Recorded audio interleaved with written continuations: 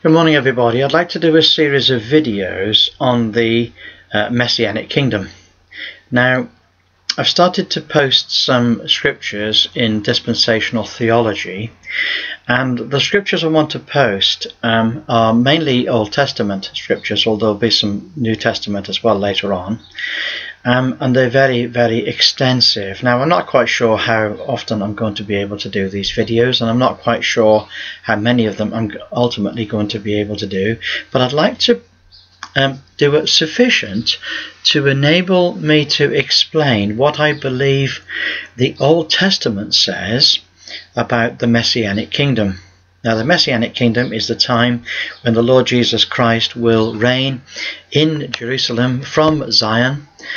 He will have world domination. It's in the future, of course. But let's first of all start off with Isaiah chapter 2, verse 2. I'll read the passage and just make a few comments and appreciate people's feedback on this. So Isaiah chapter 2, verse 2 says, "And it shall come to pass in the last days that the mountain of the Lord's house shall be established in the top of the mountains, and shall be exalted above the hills.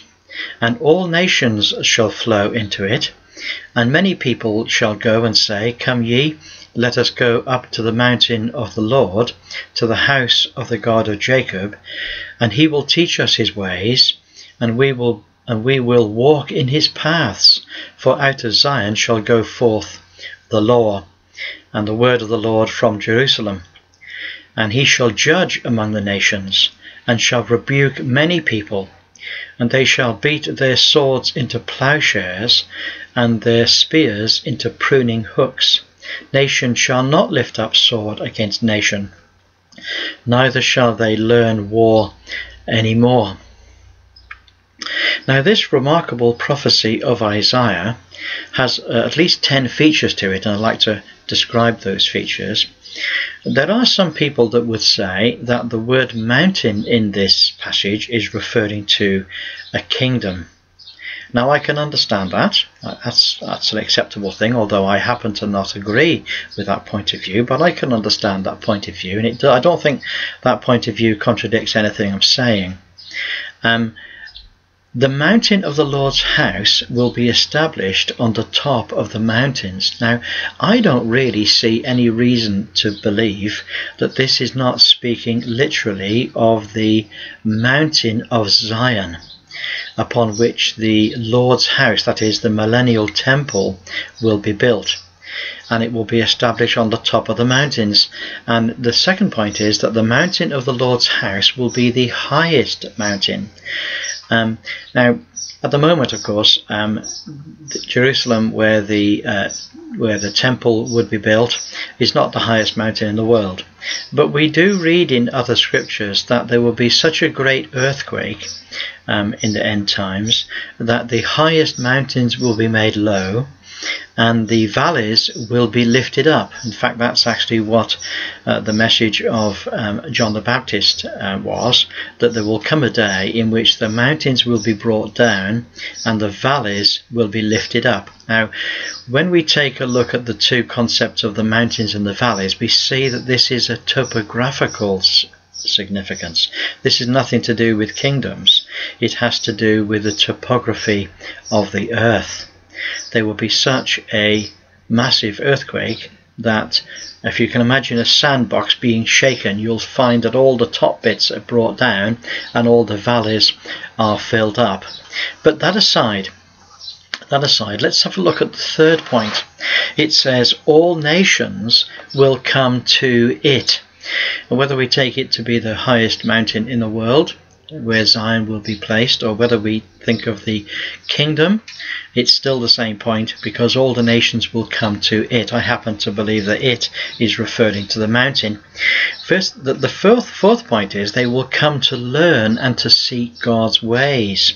You see, one of the particular features of the Messianic Kingdom is that the Messiah himself will sit upon his throne in Zion, in the temple, and he will have rule over all the nations of the world. In fact, if you take a look at Isaiah chapter 6, we have an actual picture of the Lord Jesus sitting in his temple, Some people think that's a vision of heaven, but it's very, very clearly based upon the earth. And it says the glory of the Lord fills all the earth. Okay, so it's definitely an earthly thing.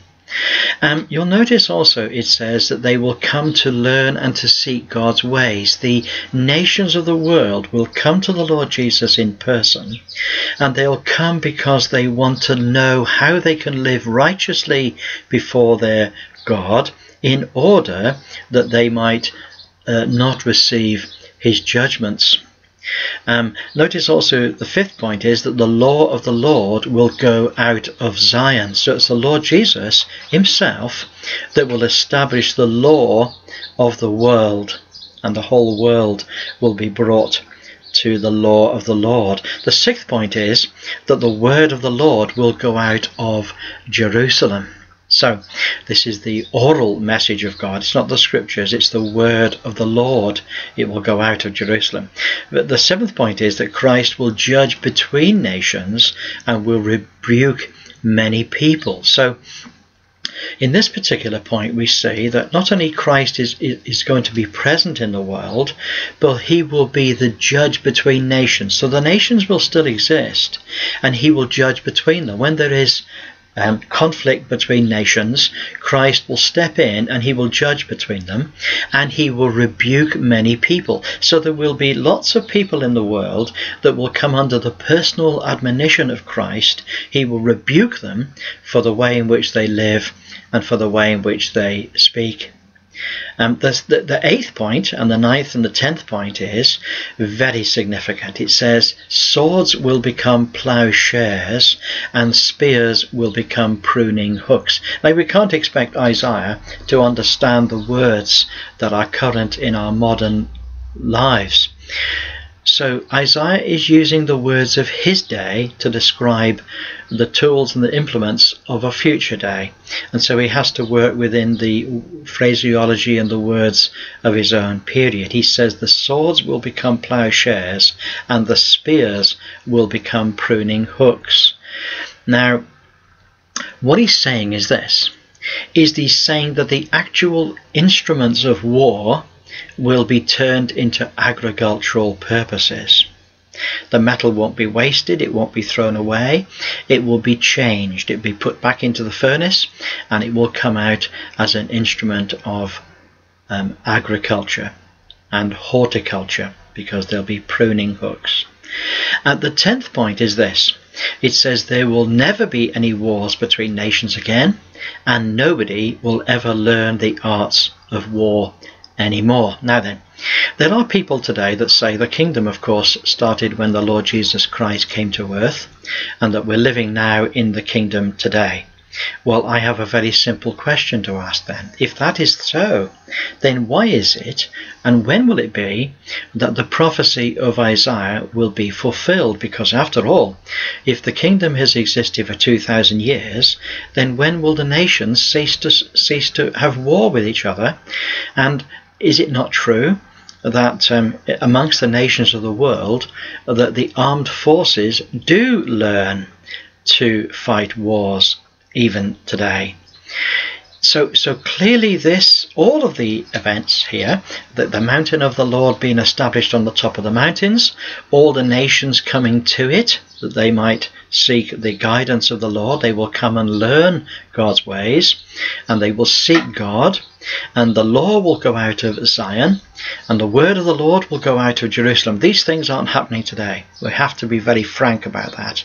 These things are not happening today. Christ is not in person upon the earth to judge between nations or to rebuke people. The swords and the spears have not become plowshares and pruning hooks, and the nations of the world are at war with one another, and war is something that men train to do. So clearly the events of this passage, all 10 points, are not experienced in the world today, and that is why it is on this basis that we say that the millennial kingdom is something that's not happened yet. It will only happen at the personal, actual return of the Lord Jesus to earth. And when he comes to earth He will establish his kingdom. He will establish his temple. It will be situated on the highest mountain.